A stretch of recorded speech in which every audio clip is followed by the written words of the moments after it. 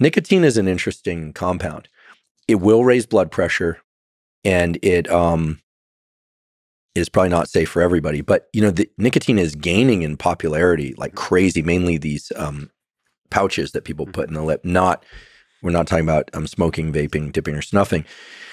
My interest in nicotine started, this was in 2010. I was visiting Columbia Medical School, and I was in the office of the great neurobiologist Richard Axel, won the Nobel Prize, co-recipient with Linda Buck for the discovery of the molecular basis of olfaction. Brilliant guy. He's probably in his late 70s now, probably. Yeah. And he kept popping Nicorette in his mouth. Mm-hmm. And I was like, what's this about? And he said, oh, well, this was just anecdote, right? But he said this. He said, oh, well, it protects against Parkinson's and Alzheimer's. I said, it does? And he goes, yeah. I don't know if he was kidding or not. He's known for making jokes. And then he said that when he used to smoke, it really helped his focus and creativity. But then he quit smoking because he didn't want lung cancer.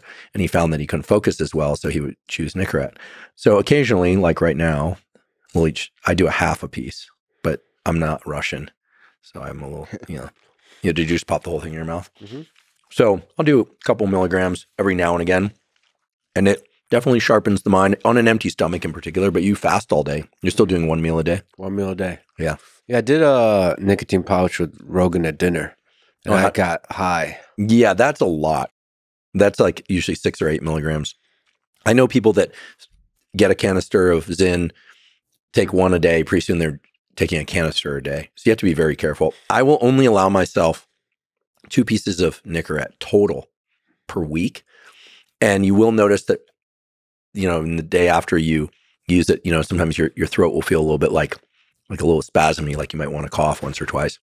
Mm-hmm. And so, if you're a singer or you're a podcaster or something, you have to do long podcasts. You want to just be mindful of it. But yeah, you're supposed to kind of like keep it in your cheek and here we go. But it did make me intensely focused in a way that was a little bit scary because the nucleus basalis is in the, in basal forebrain nucleus has cholinergic neurons that radiate out axons, little wires that release acetylcholine into the neocortex and elsewhere.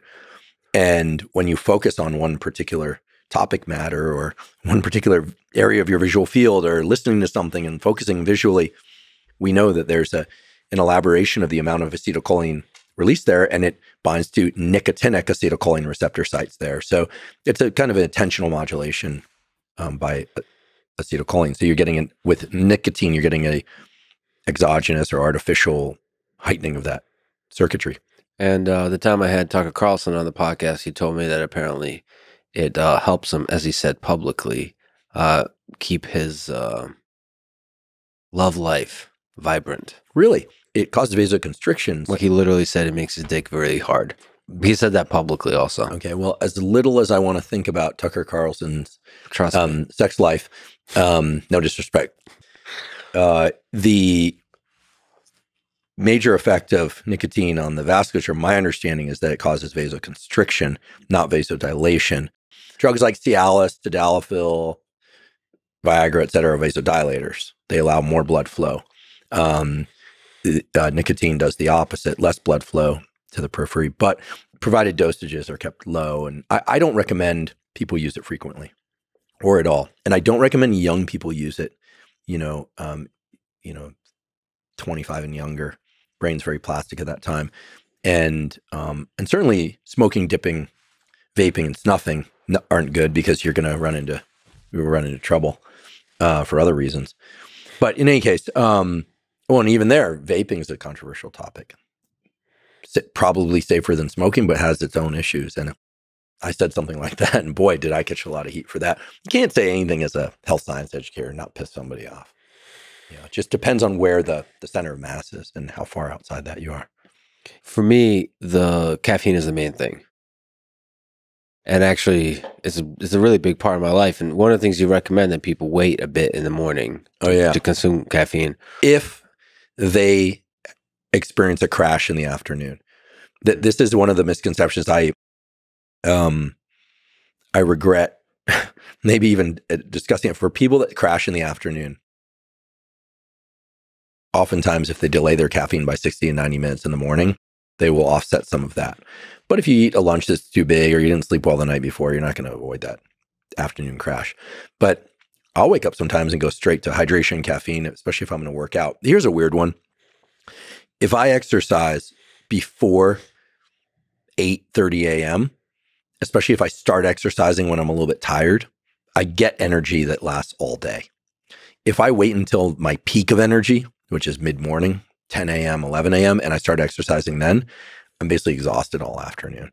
And I don't understand why. I mean, it depends on the intensity of the workout. But so I like to be done, showered, and heading into work by 9 a.m., but I don't always meet that mark. So you're saying it doesn't affect your energy if you start out with exercising? I think you can get energy and wake yourself up with exercise if you start early, and then that fuels you all day long. I think that if you wait until you're feeling at your best to train, sometimes that's detrimental, because then in the afternoon when you're doing like the work we get paid for, like research, podcasting, et cetera, then oftentimes, your brain isn't firing as well. That's interesting. I haven't really rigorously tried that wake up and just start running or lifting. This is the Jocko thing. And then there's this phenomenon called entrainment, where if you force yourself to exercise or eat or socialize or view bright light at a certain time of day for 3 to 7 days in a row, pretty soon there's an anticipatory circuit that gets generated. This is why anyone in theory can become a morning person to some degree or another. And this is also a beautiful example of why you wake up before your alarm clock goes off. People wake up and all of a sudden it goes off. It wasn't because it clicked. It was because you have this incredible timekeeping mechanism that exists in sleep. And there's some papers that have been published in the last couple of years, Nature Neuroscience and elsewhere, showing that people can answer math problems in their sleep. Simple math problems, but math problems nonetheless.